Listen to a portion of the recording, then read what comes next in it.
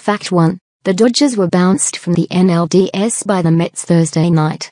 Fact 2. They made the playoffs for the third straight season and were bounced before the World Series for the third straight season. Fact 3. The Dodgers have the top payroll in all of baseball and it's not particularly close. Fact 4. Manager Don Mattingly is an old-school manager who many new-school baseball minds believe makes questionable decisions when it comes to bunting, late-game personnel moves, dealing with the bullpen and starting lineups. Fact 5. Club president Andrew Friedman and general manager Farhan Zaidi are analytically inclined, new-school baseball minds. We can do the math here, right? I can just imagine Game 5's late decisions unfolding in front of Friedman and Zaidi's faces. Mattingly double switches Ellis into the spot due to hit second in the ninth inning. He pinch hits for Joc Pederson with Chase Utley. On surface, you have perfectly justifiable moves. Ellis brought in a long postseason hitting streak, while Pederson has a terrible batting average since the All-Star break.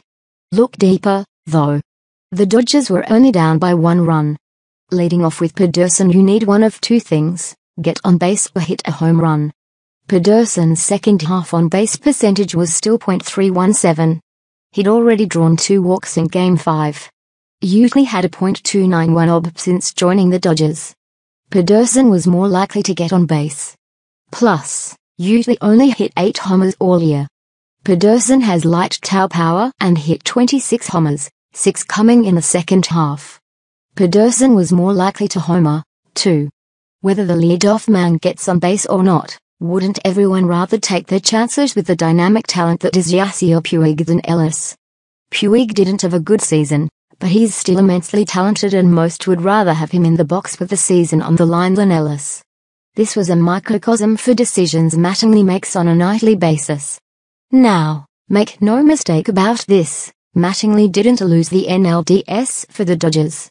The players did. It's just that he's a holdover manager from a previous regime who the front office probably doesn't see eye to eye with.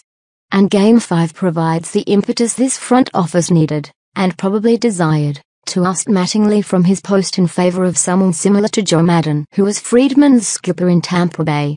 We should soon learn the fate of Mattingly and what's next for both him and the Dodgers, but as of right now, it doesn't look too good from here for Donnie Baseball to be back in La